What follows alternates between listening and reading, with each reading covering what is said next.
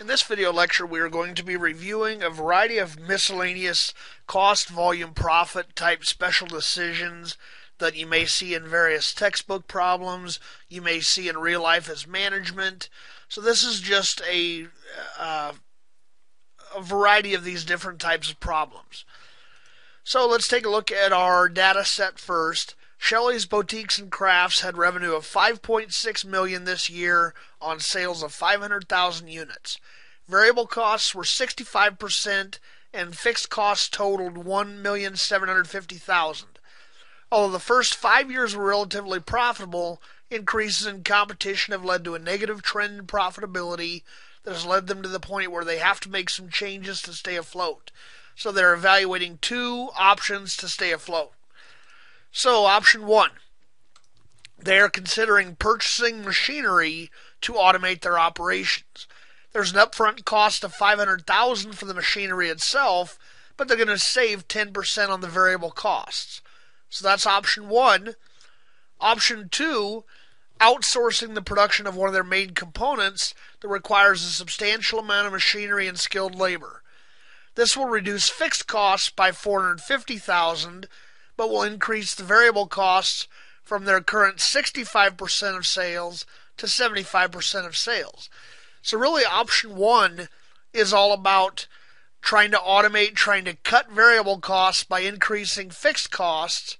Option two is the exact opposite, reduce the amount of fixed costs but increase the variable costs. So you may be familiar with the concept of operating leverage, and that's really what this is getting at here. Do you want to decrease your operating leverage, which is option two? It decreases risk, but it also decreases the potential for higher reward. Option one, on the other hand, increases your operating leverage, which increases risk, but increases potential reward. So to clarify what I'm talking about by that, let's take a look at these various problems first of all. A, determine the break-even point in units before any changes. So before we do anything with option one or two, we need to take a look at the fixed cost in total, which we said was $1,750,000. So that's the fixed cost. Now we need the contribution margin per unit. Now this is the dollar amount. Remember, contribution margin is sales minus variable costs. Now notice, we want a per unit amount. Our sales this year were 5,600,000, but it was across 500,000 units. So what we actually need, I'm going to do this first of all.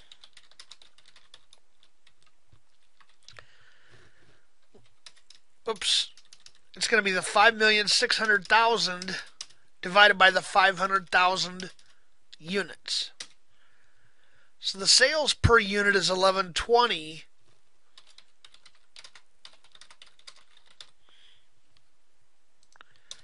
The variable cost per unit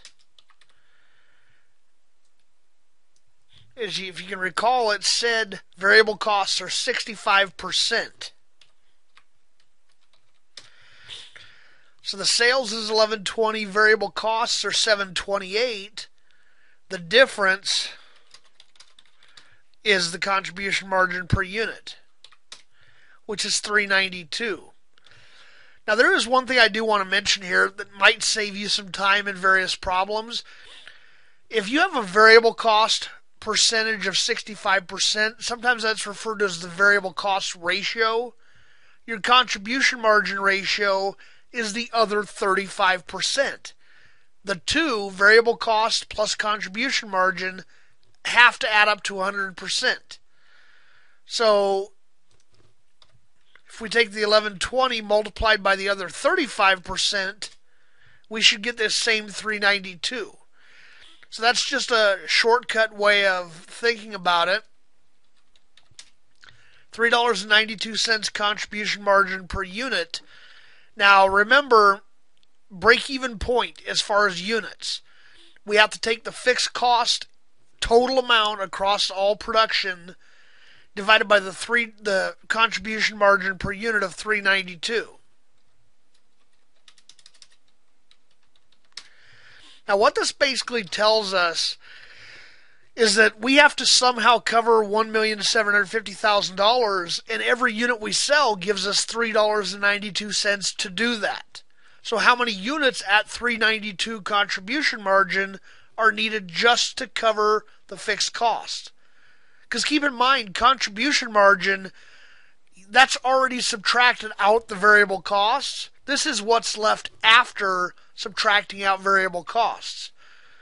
So we need 446,429 units just to break even. The good news is we're at least a little bit above that. We're at 500,000 units, but we're trying to be even more profitable. So now if we get to B, assuming an income tax rate of 35%, what dollar value of sales is required to earn an after-tax profit of $600,000? So let's think about this for a second. If we want to earn an after-tax profit of $600,000, that means our before-tax profit needs to be quite a bit higher than that. And of course, our sales would have to be even quite higher than that.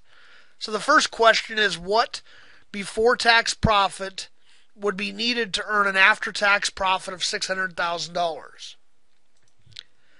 So what we have to do with these situations, we know our tax rate is 35% or 0.35, so we're only getting the other 65% of all of our sales dollars after profit.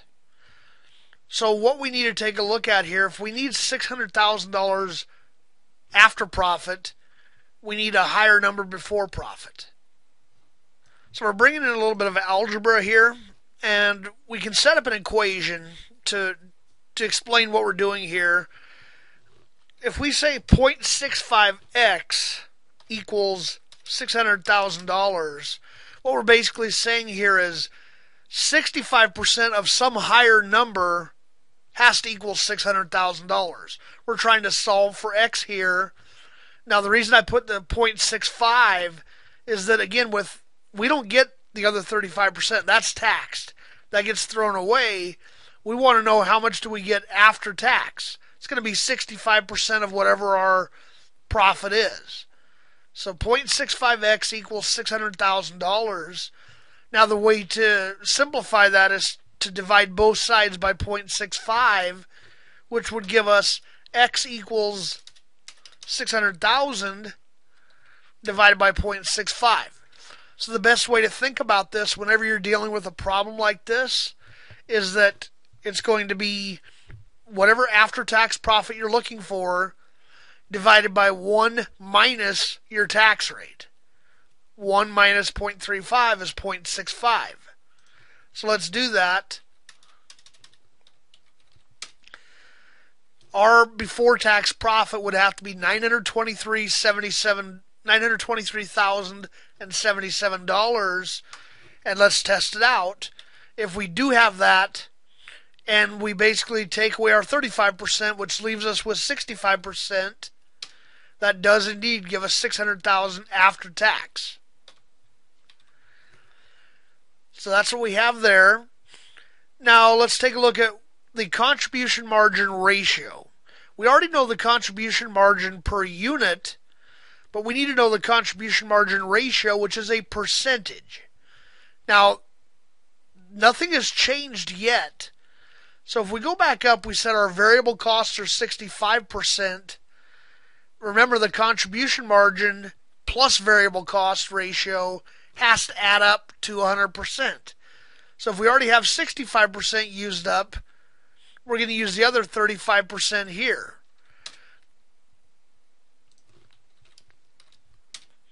Whoops.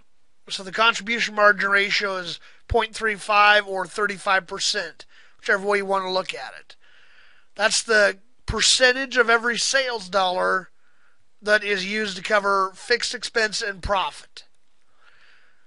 So, now we have a problem that says what dollar amount of sales would be required to earn the after-tax profit described above. So let's take a look at what would happen if we were just trying to do a normal break-even calculation. we would take our fixed cost of $1,750,000 divided by, for units we would divide it by the contribution margin per unit, but for sales dollars we would divide it by the 0.35. So just to break even, it would take $5 million of sales, which, as you remember, we're a little bit above that already. Now, again, we're not just wanting to break even, we're wanting to also hit some target profit. So what we need to do here, it's still the same basic equation, except now we need to add more to the numerator. We're not just trying to cover $1,750,000 of cost, we're also trying to cover another $923,077 in profit. We're trying to cover all of that with the contribution margin amount. So we add that to the numerator. Our new sales figure that we need to hit that much profit is $7,637,000 or $7,637,363. As you can see, we're quite a ways away from that. We're trying to get that profitable. So now we're going to take a look at the concept of operating leverage that I mentioned before. What is the new contribution margin in total before applying any of the options? So this is really new. It's not new yet. It's the original contribution margin in total. And again, there are a couple of ways of doing this. Here we're looking for a total dollar amount that's contributed after carving out variable costs. So we could simply take the sales dollars of 5.6 million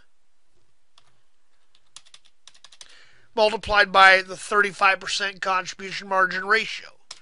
This gives us a dollar amount of contribution margin. At this point, before applying any option, we have $1,960,000 in contribution margin. Now, the operating income in total before applying this, we have to take a look at that as well. Here we know, basically out of that $1,960,000, the only thing we have to subtract out to get our operating income is the $1,750,000 fixed cost.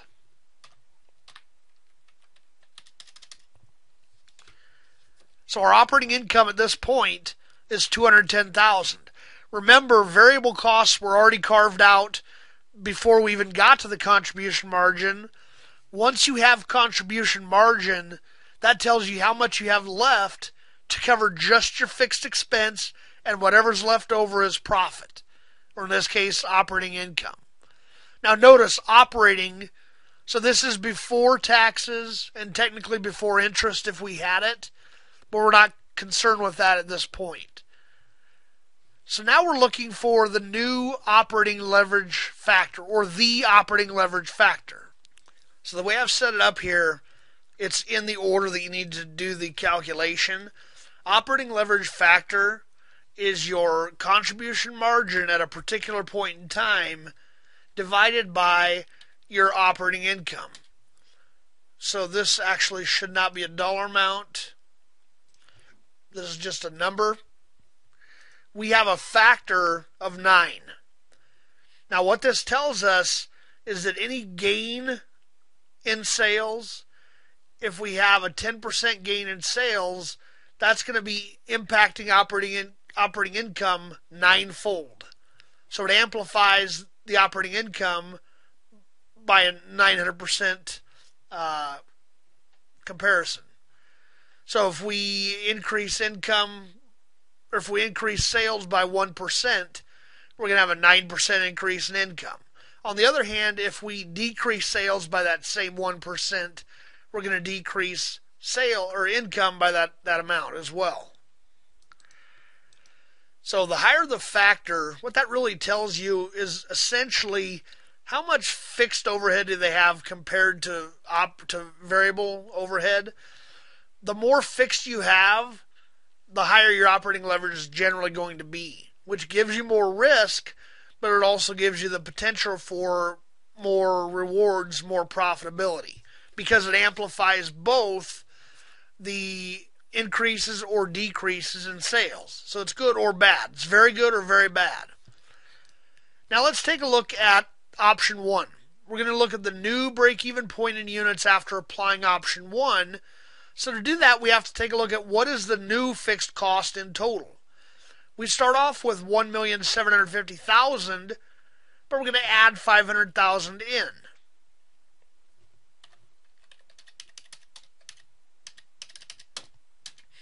So our new fixed cost is going to be $2,250,000. Now we need to know the new contribution margin per unit. So let's take a look at option 1. Remember that decreased variable cost by 10%. If you're decreasing variable costs by 10%, you're increasing contribution margin by the same amount. Any decrease in variable costs goes to the contribution margin. Now, when we say decrease it by 10%, what that essentially means is it's going to be 90% of what it was before. We can't just subtract 0.10 from it. We have to actually multiply the current variable costs by 0.90 to figure out what it's now going to be. So it's currently 65%. New variable cost is going to be 0.65 times 0.90. The new variable cost is going to be 58.5%, which means the new contribution margin ratio is going to be the other 41.5%. Now that's fine. We have a ratio here, but we really need to know the new contribution margin per unit. So up above, we said our sales price was $11.20, and now we're saying our contribution margin is going to be 41.5% of that. Our new contribution margin per unit is $4.65. So now we can calculate a new break-even point in units by taking our fixed cost divided by the new contribution margin per unit of $4.65. Now we need to sell 484,079 units to break even. Notice that's higher than what it was before, and this may very well be expected because our fixed costs have increased. So it takes longer to break even, but the benefit is that once we do break even, now we have a higher contribution margin ratio to give us more profitability. So now what we're going to do is we're going to take a look and see how the operating leverage factor has changed. So we need the new contribution margin in total. So that's going to be 465 multiplied by the current 500,000 units of sales. Now we need to take a look at the new operating income in total, which is going to be this contribution margin minus our new fixed costs. So the contribution margin of $2,325,000 minus our new fixed costs of $2,250,000. So now our new operating income is actually $75,000 compared with $210,000. So it dropped down at this level. Right now, at this point, we have less income.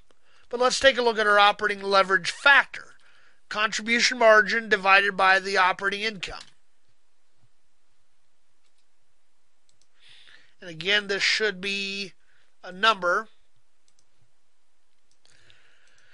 So now we have a factor of 31, which is our operating leverage.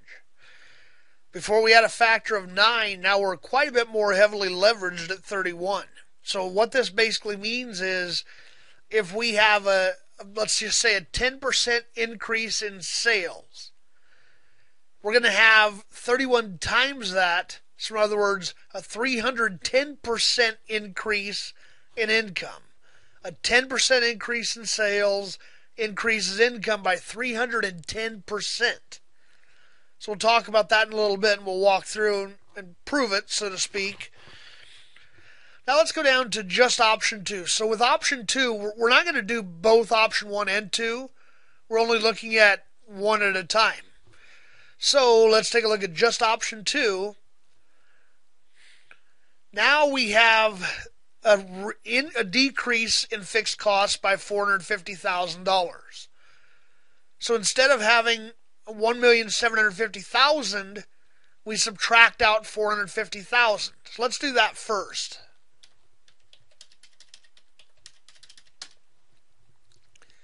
We're left with $1,300,000 in total. Let's look at the contribution margin per unit, though.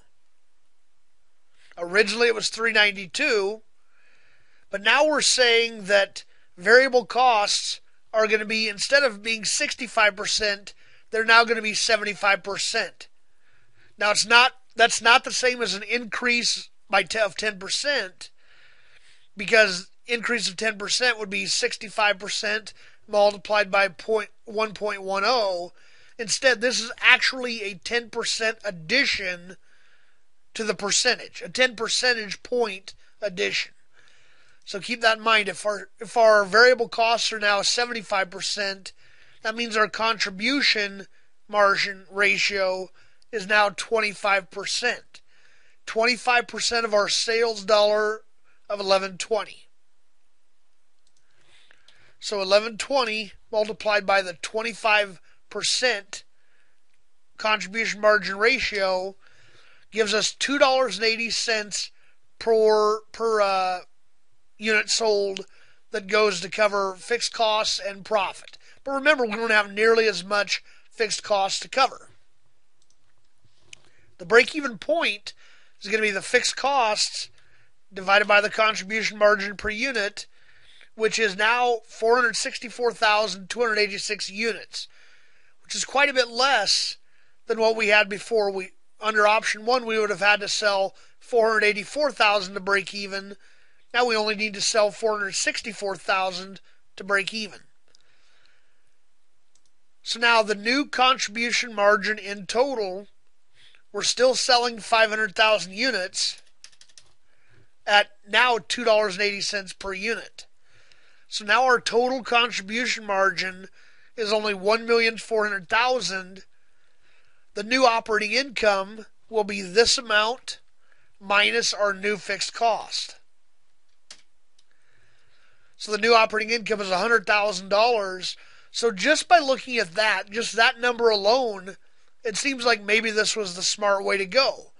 We're more profitable. We've already earned another $25,000. But let's take a look at our operating leverage factor. Contribution margin in total divided by operating income. Now it gives us a 14 factor as far as how highly leveraged we are. This is quite a bit less than option 1, but notice it's a little bit more than no option whatsoever. Now, let's take a look at this last question, which is concept-based. If sales increase by 25%, which option would be impacted most positively? The highest operating leverage factor is the one that's going to have the highest impact on income. So let's just take a look at this. An operating leverage factor of 31. It means if we increase sales by 25%, we're going to have 31 times that increase in operating income.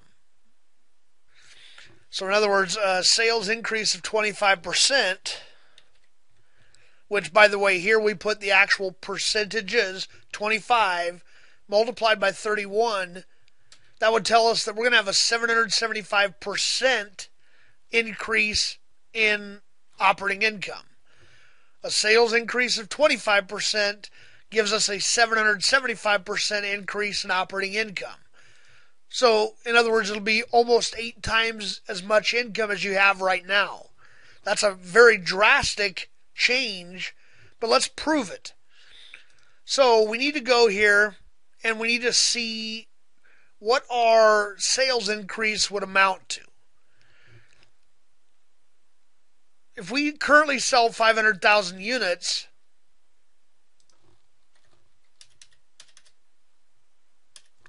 and we want 25% more, that means we're selling 1,250,000 more units. Whoops. Let's say more units sold. Now, the easiest way to prove this, remember that whatever your contribution margin dollar amount is, once you've broken even, and really doesn't even matter, I guess, if you did break even, you take the number of units sold, number of additional units sold, multiplied by your contribution margin dollar amount per unit. That tells you how much additional profit you have. So 125,000 more units, and that was option 2 we were looking at. Or I'm sorry, that was option 1. So our contribution margin after option 1 is $465.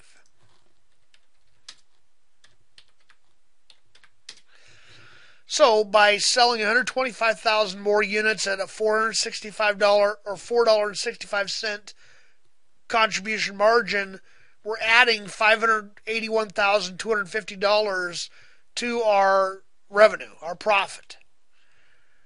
Remember, at that point, after applying option 1, our operating income was only $75,000 to begin with.